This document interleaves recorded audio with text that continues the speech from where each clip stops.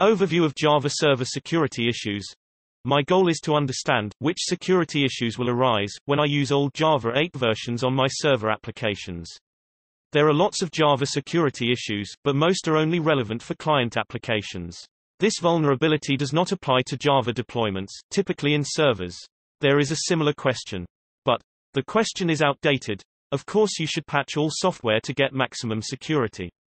But in practice upgrading software is sometimes associated with high costs. Therefore you have to explain your management why there is a security issue and what impacts do arise. So my questions: are there any lists with Java security issues which are only relevant for server applications? Are there any guides regarding this topic? Edit.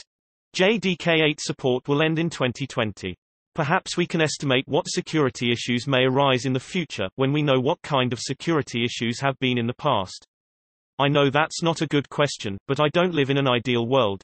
JDK8 public support has already ended. If there are servers with an old JDK, should these updated to the commercial JDK8? If you go straight to the source, there is a column for notes. I don't know if there is a collected works. Notes 1 and 3 in Oracle Security Advisories for Java SE is for this. 1. Opening square bracket ... closing square bracket. This vulnerability can also be exploited by using APIs in the specified component, e.g., through a web service which supplies data to the APIs. 3. This vulnerability can only be exploited by supplying data to APIs in the specified component without using untrusted Java Web Start applications or untrusted Java applets, such as through a web service. It's quite difficult to explain the difference concisely to the intended audience. Previously advisories used the terms client and server. Note 2 is only for deployments that load and run untrusted code, which is to say where the security manager is used as intended, such as RMI. I don't think many people get much out of security advisories.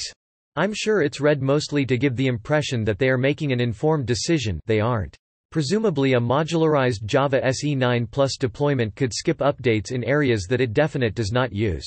Reduce the attack surface.